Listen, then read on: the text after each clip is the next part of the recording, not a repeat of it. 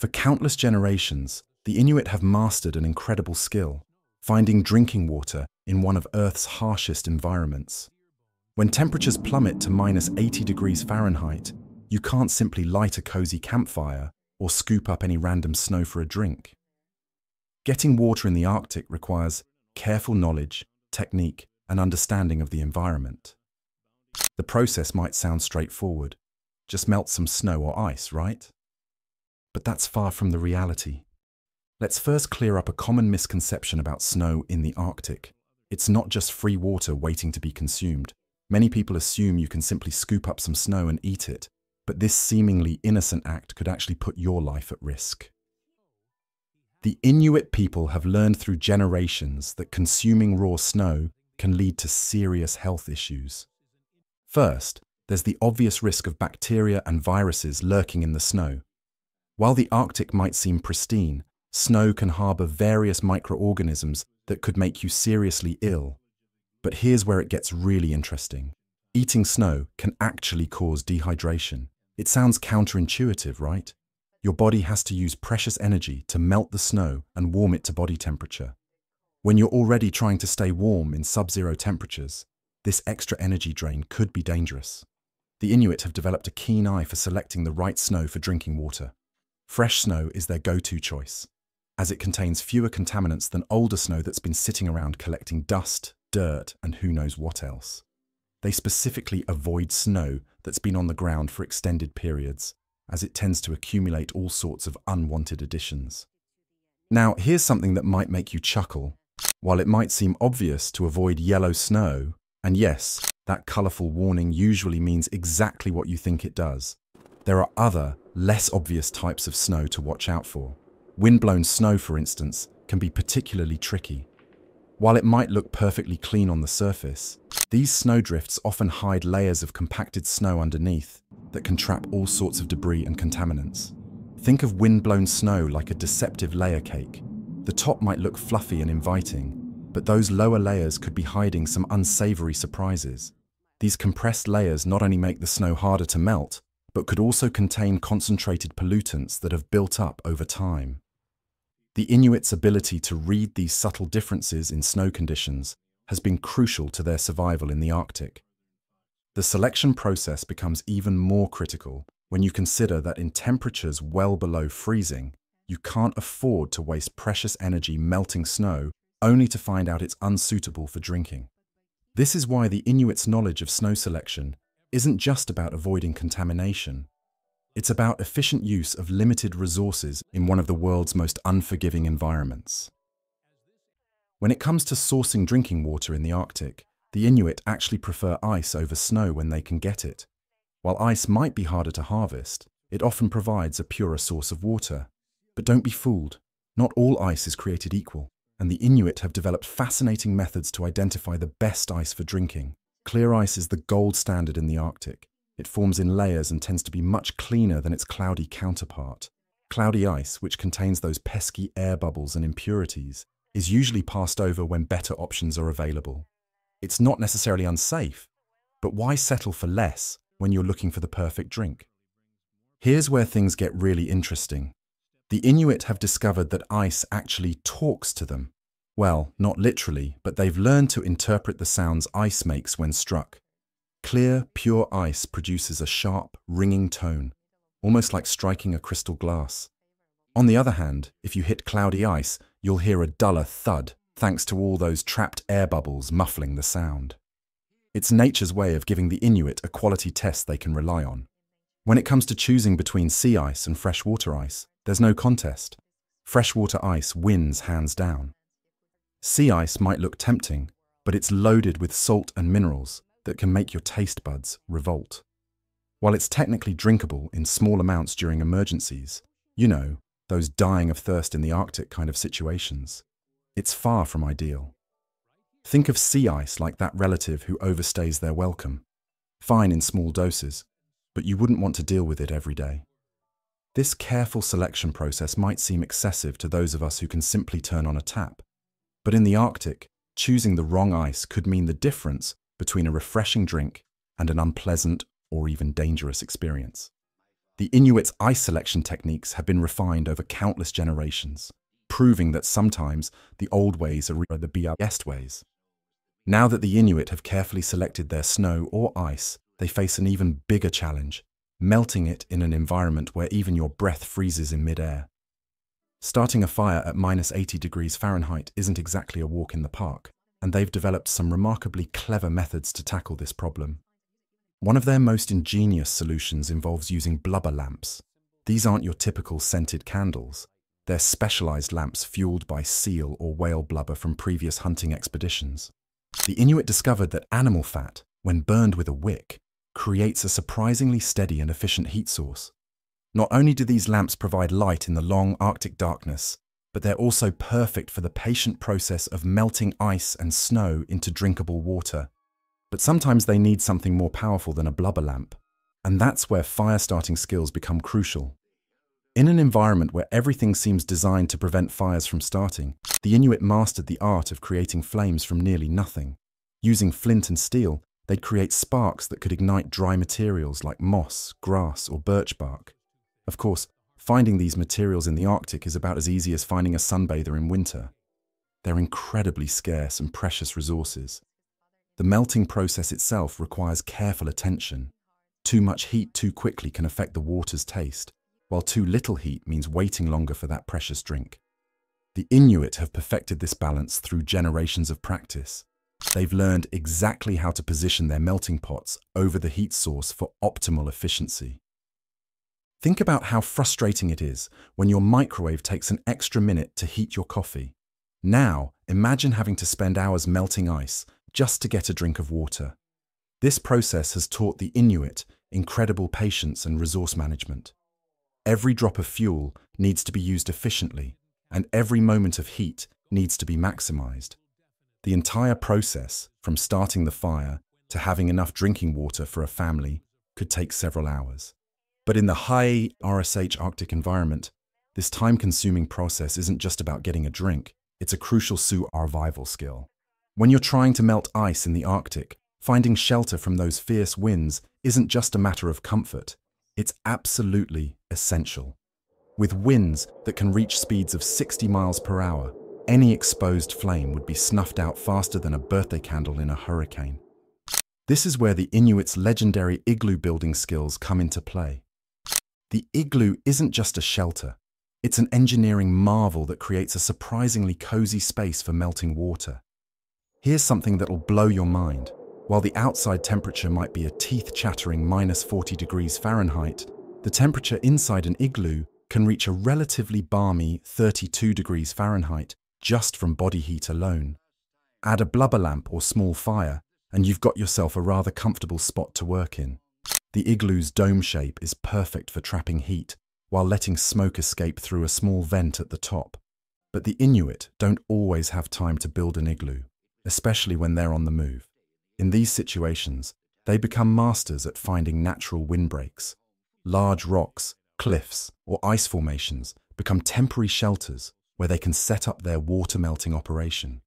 It's like finding the perfect spot at a windy beach, except instead of trying to keep sand out of your sandwich, you're trying to keep your water source from refreezing. Let's talk about timing. Melting enough water for a family isn't a quick process. For a family of 5, it could take anywhere from 2-3 hours to melt enough snow or ice for their daily needs. That's assuming everything goes smoothly and they've found good quality ice or snow to start with. It's a bit like making homemade soup. You can't rush it if you want good results. Inside their shelters, the Inuit would often set up multiple melting stations to maximize efficiency. While one pot of snow is melting, they might be preparing the next batch or storing what's already melted. It's a continuous process that requires careful attention. Let the water cool too much and it freezes again. Heat it too quickly and you waste precious fuel. The end result of all this careful preparation and patience, some of the purest water you could imagine. When you think about it, this water started as Arctic snow or ice, formed from pristine precipitation in one of the least polluted places on Earth. Modern water treatment plants might give us safe drinking water, but they can't match the crisp, clean taste of properly melted Arctic ice. It's like the difference between store-bought tomatoes and ones grown in your garden. There's just no comparison. While melting snow and ice was the most reliable way to get water in the Arctic winter, the Inuit also knew about some remarkable natural water sources that made life a bit easier during certain times of the year. One of the most fascinating discoveries they made was the existence of unfrozen water beneath the ice. Sounds impossible, right? But it's true. Despite Arctic temperatures that could freeze just about anything, some water sources managed to stay liquid year-round. This phenomenon occurs because of geothermal heat and pressure from above, creating pockets of unfrozen water beneath the thick ice layer. The Inuit became experts at locating these hidden treasures, passing down the knowledge of reliable water sources from generation to generation. These weren't just random spots they stumbled upon. The Inuit developed what you might call a mental map of their territory's water sources. Each community maintained detailed knowledge of where to find these springs, and some of these sources have been in continuous use for over 1,000 years. That's longer than many famous European castles have been standing. Think about that. While medieval Europeans were building Notre Dame, Inuit people were already familiar with their local spring water sources. To access these underground water sources, the Inuit would carefully chip through the ice, creating holes that could be reopened whenever needed. They became experts at identifying the subtle signs that indicated water below, slight depressions in the snow, areas where the ice formed differently, or spots where steam might rise on the coldest days. During spring, their options expanded even further. As temperatures rose, seasonal springs would begin to flow, providing fresh water without the need for melting. These springs were like nature's water fountains, bubbling up through the ground and providing a welcome alternative to the time-consuming process of melting ice and snow. But here's the catch. While these natural water sources were incredibly valuable, they weren't always accessible. The Inuit were often on the move, following seasonal hunting patterns or searching for better resources. This meant they couldn't rely solely on known water sources and had to maintain their skills in ice and snow melting. It's a bit like having a favorite coffee shop. Sure, it's great when you're nearby, but you still need to know how to make coffee at home. The Inuits' ability to find and remember these water sources shows just how deeply they understood their environment. Each spring, each underground water source, represented not just a convenient water supply, but a vital link in their survival strategy. This knowledge, passed down through countless generations, became part of their cultural heritage, as valuable as any physical tool. Once the Inuit had their precious liquid water, keeping it from freezing again became the next challenge. After all, nobody wants to repeat the whole melting process every time they need a drink. The solutions they developed were both practical and ingenious, making use of every resource available to them. Animal skins, particularly those from seals and caribou, became their go-to water containers. These weren't just random choices. These animals had developed natural insulation to survive in the Arctic, and their skins retained some of these insulating properties. The Inuit would carefully prepare these skins, creating water pouches that were not only durable, but also naturally resistant to freezing. The layers of fat and fur worked like nature's thermos, keeping the water liquid for surprisingly long periods. Inside their igloos, the Inuit created designated storage areas for their water containers. The igloo's design, which could maintain temperatures just above freezing, provided an ideal environment for water storage. It's like having a refrigerator that's trying its best not to be a freezer, keeping things cool without turning them into ice blocks. When traveling, the Inuit got really creative with their water storage. They would often keep their water containers inside their clothing, using body heat to prevent freezing. Imagine carrying your water bottle in a specially designed pocket next to your skin. Not the most comfortable solution, but definitely effective. This method ensured they had liquid water available even during long journeys across the frozen landscape. Sometimes they would use containers made from wood or bone, though these weren't as common as the skin pouches. These containers required extra care and usually needed to be kept in sheltered spots where the temperature stayed a bit warmer. The Inuit would often wrap these containers in furs or skins for additional insulation. The whole system of water storage was a testament to their resourcefulness. Every material was chosen for its insulating properties, every storage location carefully selected. They understood that in the Arctic, maintaining liquid water was just as important as obtaining it in the first place. It's similar to modern camping. It's not just about finding water, but also about having a reliable way to carry it with you. Each family would typically maintain several water containers of different sizes, using larger ones for storage at their camp and smaller ones for traveling. The containers needed regular maintenance, checking for leaks, replacing worn-out sections, and ensuring the insulation remained effective. It was a constant process of care and attention, but one that meant the difference between having liquid water readily available or facing the time-consuming process of melting a ice all over again. Today's Inuit communities blend traditional knowledge with modern technology, creating innovative solutions for their water needs. While their ancestors relied solely on ice harvesting and melting, contemporary Inuit settlements now have access to community water stations, though they haven't completely abandoned their traditional methods. Modern water infrastructure in the Arctic faces unique challenges. Keeping water pipes from freezing is like playing a constant game of cat and mouse with the cold. Engineers have developed a fascinating system where water pipes are housed in heated conduits called utilidors.